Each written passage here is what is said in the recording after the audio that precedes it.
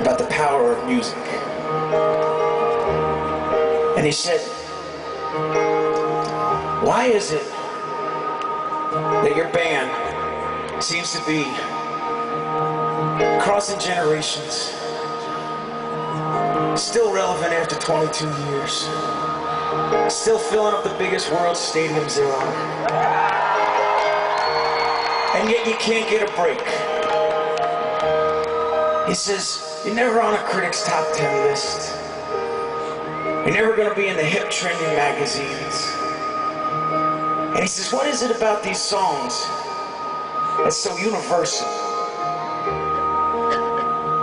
And I said, that's the point.